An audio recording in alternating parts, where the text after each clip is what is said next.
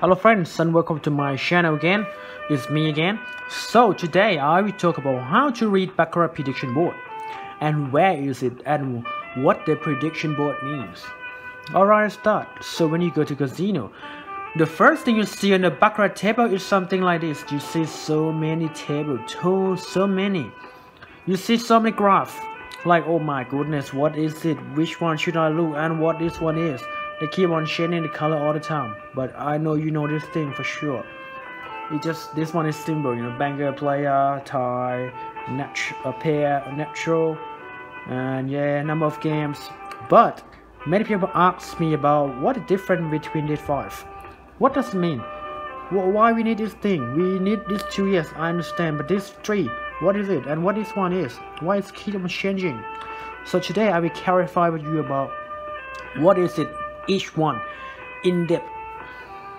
The first thing you see is they got 5 graphs, which called, you know, Bead Road, Big Eye Boy, Small Road, and Cockroach Pig. Yes, it is Cockroach Pig. This one what they call. And the first thing we're gonna look is this thing.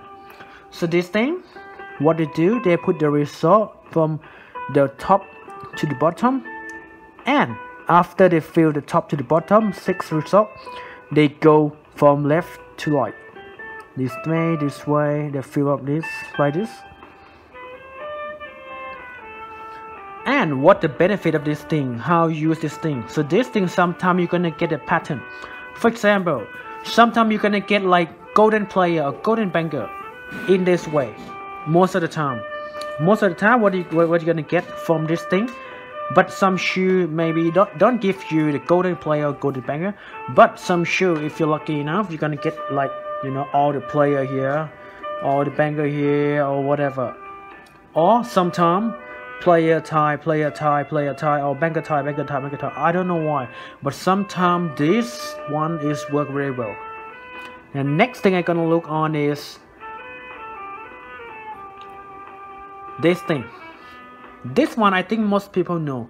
So this one, they just put the result from left to right, but if the result repeat, they're gonna put it down.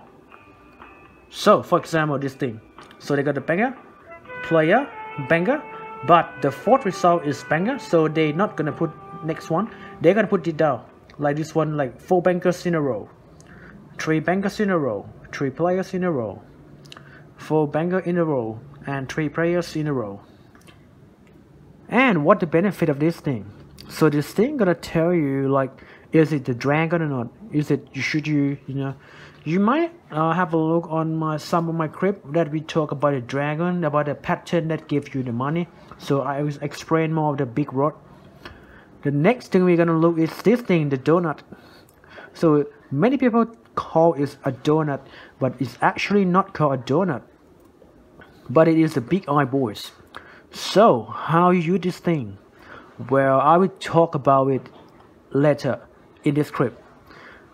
And because this thing, this 3 thing is gonna relate it to each other, and gonna relate it to this thing as well. This 3 and this graph gonna relate it. So remember the donut, the dot, the full dot, and the dash. Some people call it the meshes. Alright, the next thing is this thing, which is you're gonna use it for the prediction. And the last one is the Cockroach Pig. Yes, it is Cockroach Pig. It is. And how can we use this thing? So there's 3, you have to look on this prediction box. So what does it mean, this one? So the top one, the donut here, is called the Big Eye Boys.